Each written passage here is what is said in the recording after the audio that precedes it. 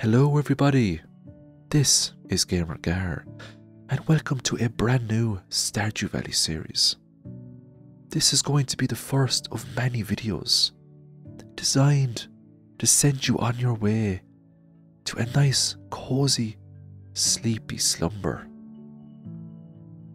So the first thing we're going to do is close our eyes, take a few nice deep breaths, and we're going to get nice and cozy in our beds. I am going to play through Stardew Valley in a very nice and relaxing manner. We're not going to do our usual challenge run, our 100-day hardcore challenges.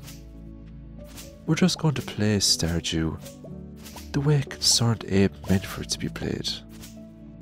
Nice and calm, cozy, no stress. Now it's time to rest and enjoy Stardew Valley for the game that it is. Calm and peaceful. So we're going to start our fabulous first day by just cutting down a couple of trees. And once we have all these trees cut down, we're going to make ourselves a nice chest so we can store all of our tools and items in. There's also lots of fibre scattered all over the farm. So we're going to use our scythe now in a second. And we're going to gather all that nice fibre up. Because later on, we can use that fibre to make some really nice items, such as tea saplings. The first thing I'm trying to achieve here on the farm is to clear a path from the two exits so I can come and go as much as I want without being restrained much by a lot of objects on the ground. Once I place down my chest here, I'm going to put in all of the sap and wood and other items that I collected. We're now going to hoe the ground, and we're going to hoe out 15 spots here to plant our lovely parsnips. Once all the parsnips are planted, we might go for a nice stroll into town, talk to some of the Pelican Town villagers. I'm sure they'll all have interesting things to say to us on the first day. We also might run around the map and look for forageables that we can pick up. The forageables will come in real handy later on. What I have now is just a hoe, because you never know what you might find in the ground in Stardew Valley. Just looking around the bus here now to see if we can spot any forageables, and we're just going to zoom out the screen here just so we can see a lot more of the map when we're transversing. Just got a nice leak there. 3 forageables to go. We're going to take a quick left turn here now, run up by the fountain. And there's a daffodil here I'm going to pick up off the ground. There's a lot of weeds up there too, so we might come back with a scythe in the next day or two. Collect all those. We should all now be nice and relaxed in our beds. Just focus on the sound of my voice. And just close your eyes and take some nice deep breaths. And just think about all those nice lovely dreams you're going to have tonight. So we're going to spend the rest of the day taking a nice stroll around Pelican Town, talking to all these cozy NPCs. We're just talking to Mayor Lewis now at the moment. And Mayor Lewis has some very interesting dialogue about our grandpa. Mayor Lewis says that our grandpa was never a fan of the bed that we're using at the moment because it always had a creak. It creaked every time he stepped on it. But deep down, Mayor Lewis feels that our grandpa really loved that bed. And I'm sure most of our beds have creaks here and there. But once we get into a nice, relaxing position, I'm sure we won't mind those creaks. Leah tells us we picked a really good time to move into Pelican Town because spring is a really nice season in Stardew Valley. You've got a nice blend of rain and sunshine. And sometimes listening to the sound of falling rain really helps me to relax. So we're taking a nice walk through Cindersap Forest at the moment. And we're picking up a couple of forageables here and there.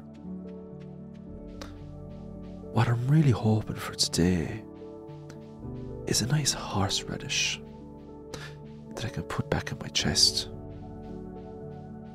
Because once we learn those lovely spring seeds, we can use the horseradish along with the dandelion we just got there. Combine that with the leek and the daffodil, of course. We can make some nice spring seeds for even more forageables. Even the wizard is out of his tower in spring. And he tells us that we more or less have free will. We can do what we like. Jess is having a great time skipping on her rope. She can't seem to get past 4 skips right now. I'm sure she'll improve as time progresses. We're just walking past Marnie's ranch. Speak of the devil, and she appears. Marnie in the flesh. And Marnie sells nice cosy chickens and cows, pigs and sheep and rabbits that we can get later on. Set up a nice cosy farm with lots of nice animals. Harvey here is the town doctor. We can all go to Harvey if we're feeling a bit down. He'll heal us right up. We're going to have a quick chat with Caroline now. And Caroline, she has her own little sunroom. And later on, Caroline will tell us all about the tea sapling. She'll tell us about her favourite green tea and how she loves it so. Sometimes you just can't beat a nice cup of tea. We're just walking past the museum here, which is home to Gunther. And we're going to try to collect all the artifacts for good old Gunther. We just walked past Clint's place as well. And he's going to upgrade all our tools, provided we give him some bars and some coin. Abigail here says, oh, she heard we just moved in. She said it's kind of a shame. She really liked exploring our farm because it was overgrown.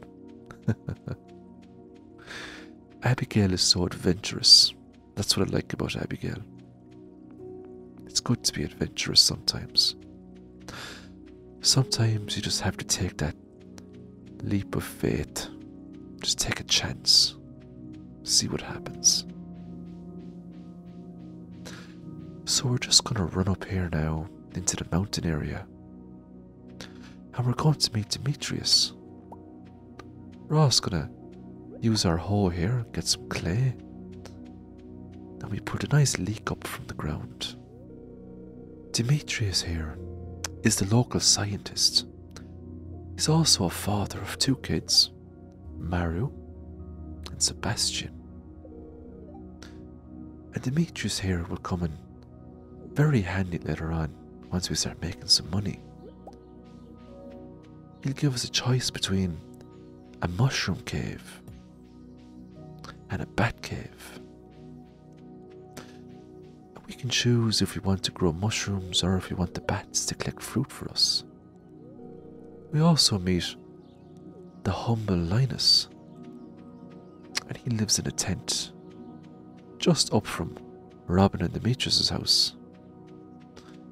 Linus used to be a very wealthy man, but he gave up his wealth to live a more simpler life, a life free of the stresses of modern technologies. We've managed to do a nice lap around Pelican Town, around Stardew Valley. We're now back in our nice cosy farm. Our farm is a little bit overgrown at the moment, just like Abigail said. We will eventually turn this overgrown farm into a nice cosy farm. We'll turn it into a place that we can call home. A place where we can sit back and relax. So we're going to clear away some weeds here. We're going to mine some stone. And we're going to cut down all those logs to make some space. There's also a tree here. We're going to cut it down, get some wood. You just got to level up there in foraging, which is really nice. So once we go to bed, we can learn that nice spring seed recipe. Our energy is pretty low at the moment, but it's only 6 o'clock in the day. But as we can see, Pelican Down is slowly but surely getting darker and darker, and the sun is going down, and we're getting really tired. Soon enough, we're also going to be in bed. And we're going to very slowly take some nice deep breaths and close our eyes. Any tension or stress that we accumulated today, we're just going to let it go. And we're going to forget about it. Because right now, the only thing that matters is for us to get some nice quality sleep.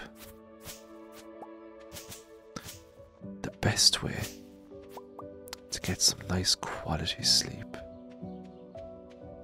is to just sit back and relax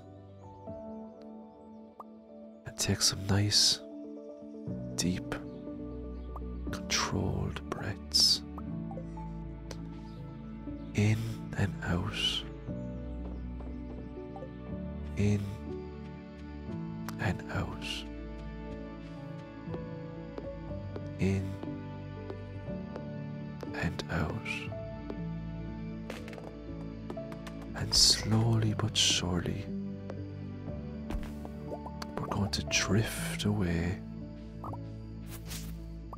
into the dream world. We're going to have nice, cozy dreams. Thanks so much for watching, everyone.